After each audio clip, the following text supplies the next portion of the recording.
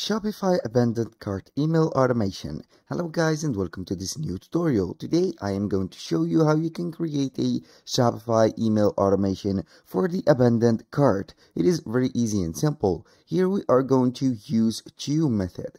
The first method is very simple and it needs a little bit of coding. But the second method, it is very simple and you can manually edit your cart. Let's go ahead and start with the first method. The first thing that you need to do is to go to shopify.com. Then you have to set up your shop by adding products and selecting the plan. The second thing is to go to settings, click on settings, and here on settings we are going to select checkout. When you click on checkout, we are going to drop down a little bit until we see abandoned cart. Here I'm going to continue scrolling, and here we have abandoned cart or abandoned checkout emails. Here we have the choice to send abandoned checkout emails automatically, send to anyone who abandoned their checkout, email subscriber who abandoned their cart or checkout. I'm going to select anyone who abandoned their checkout. Send after. Here we have 1 hour, 6 hours, 10 hours, 24 hours. Here we have to put the correct hour and we'll be good to go. As you can see, here we have the recommended hours is 10. Now you can go ahead and play with 10 or 6. It depends on your behavior or the customer behavior. Here, to make this code or to make this abandoned checkout email show up for the customer, you are simply going to check out this box. Now let's go ahead to the customize email. When you finish right here, you are going to click on customize email. First, you have to save the changes, and as you can see, click on customize email. Here we have some codes.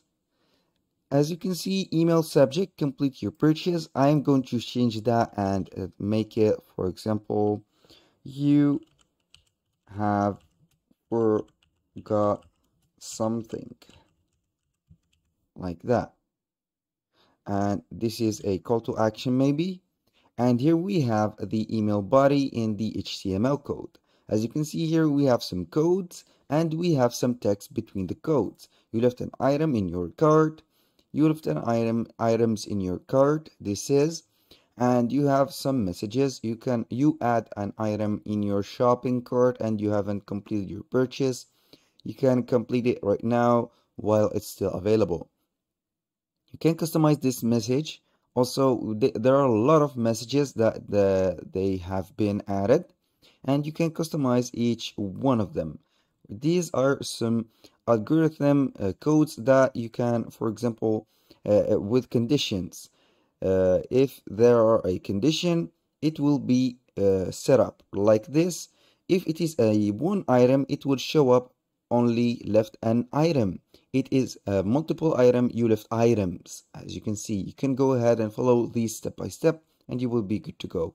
To preview your changes, all you have to do is to click on preview, and it will show you right here the forget or the abandoned cart email.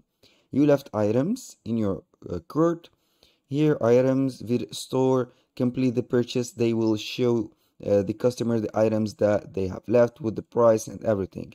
You can go ahead and send a test email to see it in the email, and we have it sent to our email address. A little disclaimer, guys, everything created in this video, such as email addresses, phone numbers, addresses, are created for the sake of the video. They are not used for any personal uses. Now, that was for the automated email or the setup email of the checkout with the store. Now, let's go ahead and create another automation. Here we have to go to Shopify. Then we are simply going to marketing. Click on marketing, and here we have two options. We have automations and campaigns. I'm going to click on automation, and here we have the choice. You can see here the first one is abandoned checkout. Drive customers back to your store to complete their checkout. I'm going to turn on this one. Click on and see what we will have. Here, before I turn on this one, as you can read right here, we have abandoned checkout emails by Shopify. Here we have view and edit all workflows by Instant Flow. You can go ahead and make that. It is up to you. But here the status of that action or that making of the emails is active. You can go ahead and turn on the abandoned cart automation. Click on turn on, and here it will replace your abandoned checkout email. I will click on continue and I will see the changes. It will take a little bit of time, but it is not a big problem. Here, as you can see, abandoned checkout. I'm going simply to click on edit, and here we have to enable to edit it. You have to install Shopify Flow. Here we will let the store take us to the Shopify App Store, and we will simply going to install Shopify Flow. And it is automatically installed. As you can see, we have here some actions. We have a trigger, start when, customer abandons checkout. This is the first trigger. Then you have we have a condition.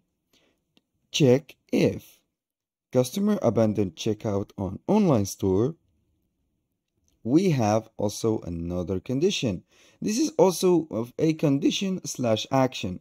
So when a customer abandons the checkout, the system will check out or check if the customers abandoned checkout on online store, and then it will check if the total price is more than $0, and also it will take the action to go ahead right here to wait for 10 hours. Maybe you can go ahead and modify this, how long to wait. You can go ahead and put, for example, this is the recommended amount of hours or time to wait before sending that message or email.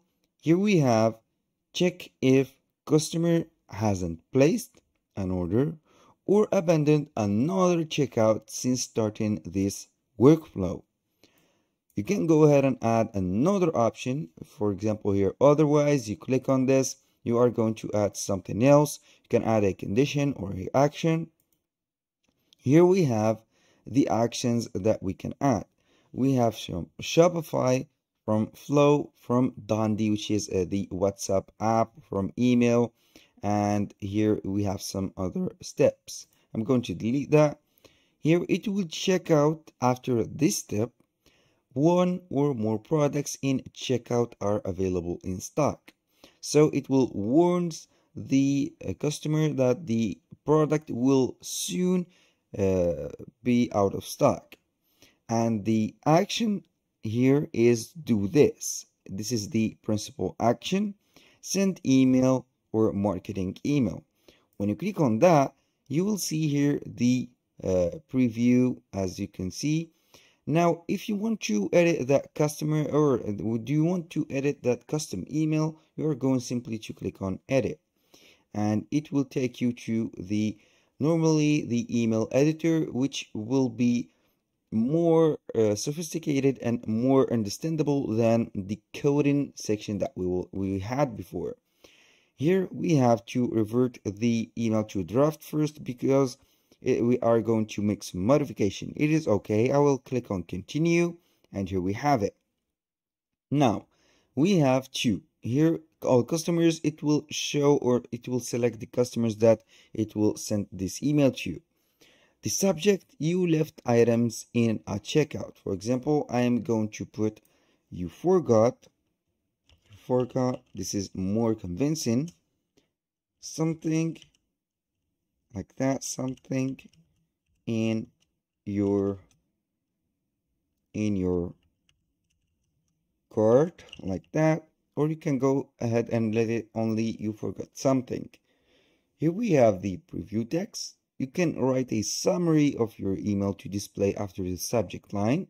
You can go ahead and copy this one. Here we have that. I'm going to put this right away. And here we have it. You can generate some text in the subject with the magic or the automated generation. And here we have it.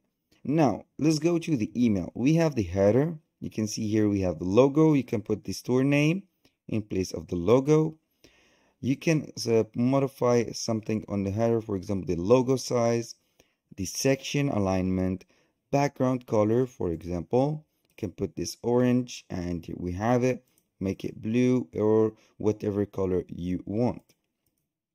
We have here the subheader, which is the text here box. You can change the style or the font of this text box.